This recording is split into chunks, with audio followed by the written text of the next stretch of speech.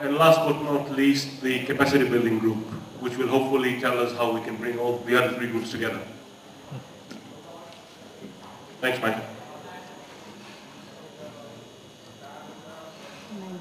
medium. Last but not least, people say that the world stands on three things: masking tape, tie wraps, and quick glue. So we're supposed to bring all of these things together. What shall we use? Hindi. Crazy glue? Huh? Hindi. Hindi. That's also the... थोड़ा बाद में madam ठीक है बस अभी अंग्रेजी बात करो ठीक है sir So we basically dealt with three levels of capacity building: government, industry, and local. Before I start, I want to report that we've done it the wrong way around. We started with government and ended with local. By the time we got to local, as usually, we were out of steam, the car got stuck, there was no electricity, so we got a little thin on the local. But, government. One thing that became very, very clear from the beginning was that capacity building is extremely important. But, training actually costs money. And not very often do we actually make the money allocation for training programs. And a lot of people are having coffee, and those of you who are having coffee, maybe you can keep your voices a little bit down.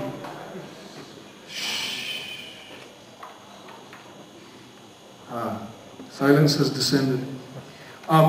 So, that was a major challenge, and we tried to address it with recommendations. So the recommendations. The first one was one needs to aggregate all the different offerings that are available. Government has many, many schemes, and Mr. Agarwal was very clear in pointing out to some of these at the panchayat level. We thought that aggregation even further or enhancing that would be a need of the hour. Second thing is incorporate capacity building as an integral part of any infrastructure development, be it in the wireless sphere, in the connectivity sphere writ large. The third thing is optimization of demand-driven training needs. Because it's not only enough to say that we need to develop training, we need to actually tailor it to the local areas. And what is better than actually having the local people speak for themselves in terms of what they need? And we were very honored to have a member of a local panchayat to actually give this particular recommendations, coming no doubt from his own experience. There was a suggestion that we need to create content that is relevant to the needs of local areas. Somebody suggested maybe a Bharat YouTube type of thing. It was accepted, but people wanted to comment also that it is quite difficult to develop it because it needs a huge development community to maintain the initiative. So good, but one needs to remember that we need to have people developing it. The last recommendation at the government level is that government has huge infrastructure. One of the participants mentioned that the biggest piece of infrastructure and connectivity in this country belongs to BSNL. If government tries to make this infrastructure more easily accessible at the local level, this might be a great contribution to enhancing capacity and accessibility. Just imagine if BSNL opens some of its dark or light infrastructure for local operators. For example, I know of this little company called Air Jalbi, maybe they'll be interested. I'll talk to them afterwards. The next level is industry. The recommendations were partially for industry and partially alluding to what industry could do. So the first recommendation was industry should develop a heart and actually begin to feel things. That's very interesting, and I hope industry will indeed develop a heart. But more seriously, one thing was people suggested that industries should tailor their solutions to local needs. Someone was just mentioning that one needs to actually develop hardware and software that is more appropriate. And people were quick to respond to say that industry actually always responds quickly. If there's a need, the industry will be there. If there's money to be made, the industry will be there.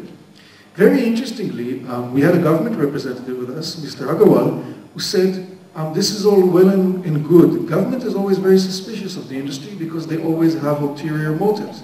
But If the industry makes its motivations clear, then it's on the table, we can discuss it, and we can accept it or reject it. So why not come clean and say, you know, we want to get rich, we want to make money, and we want to sell our services in rural areas. Great. Let's see how government can engage with that. Again, local people said that industry should try in as much as possible to bring industry to the local level. Not seek to continuously ship stuff out, but actually bring the industry to the local areas. And that's where infrastructure is very, very important. Along the same lines, a very, very interesting phenomenon was highlighted by a number of participants, and that is the fact that industry develops capacity when it needs it. People were mentioning the case of Nasik, where Jindal was building a huge piece of infrastructure and didn't have the local capacity. So lo and behold, it opened its own schools and started training people. And industry will continue to do this. So long as the enabling environment is there, the group felt that the industry could respond and could actually be a very important player in building capacities. As I said, when we got to local, we were a little thin, but we only have 3 recommendations. One is, of course, work with the local government. Make sure that there's good cohesion up to the local level, and that's where portals and connectivity is extremely important. Second thing is piggyback on existing infrastructure. Utilize existing infrastructure. Again, I'm just going to hog the mic for Erjali for just a second. What we see many times when we do work in rural areas is that there is existing infrastructure. Many government schemes of the past, what have you. A lot of times it's not available, it's not accessible because it belongs to some ministry or some post office or somebody, and the key is with the teacher who's left for the local city and, you know, talk to you in the shira. So trying to utilize the local infrastructure. The last thing is make your needs actually known. Pressure those who can actually make infrastructure available. I think that the thought was that in local communities there is not always the knowledge of how much power local authorities or local people actually have. So what happens if one day you wake up and you say, we have a connectivity tower here that is growing moth, and somebody has put a TV antenna on it, but we can't use it for connectivity. If we get up and say we want to use it, we can use it. I'd like to thank all my team members who were very active. Did I miss anything, team members? Can other team can give some suggestions on this? Yes. I've been working on For you, madam.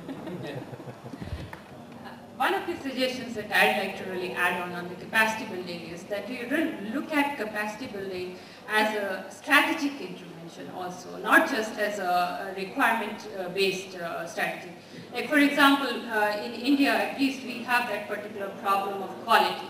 Now quality needs to be a strategy that has to be followed, especially for the rural and especially when we are trying to really look at the rural communication. We need to build in quality right at the lowest bottom at this thing to really ensure that the quality related capacity building is done from everything, right from the equipment to the delivery of the service. So there has to be a kind of special emphasis on certain strategies, competitiveness, employability. How? These are the 3 areas Okay, that but need to really... the same challenge we had for all members of the group. How? What's the recommendation? The recommendation would be to really kind of look at quality building programs right across everything that you need to really do. If you are in school education needs to have a quality program. And that is the only way that we can really kind of scale it up right up to the top level. I personally totally agree. I hope my group agrees. So whatever you do, do it with sincerity and to the highest quality that you can provide. True? I mean, true summary. Absolutely. I believe also it's true personally. Same thing on the skill, the competency and the skill development. So wherever you're really trying to really look at, try to look at empowerment of livelihood. So if you connect the work that you're doing to the livelihood of people, absolutely there is no way that it can fail. So you need to really kind of bring in the capacity to really earn livelihood or connect the intervention to the livelihood. Also agreed. Okay. Thank you. Thanks, Michael, and thanks to the capacity building group for their contribution.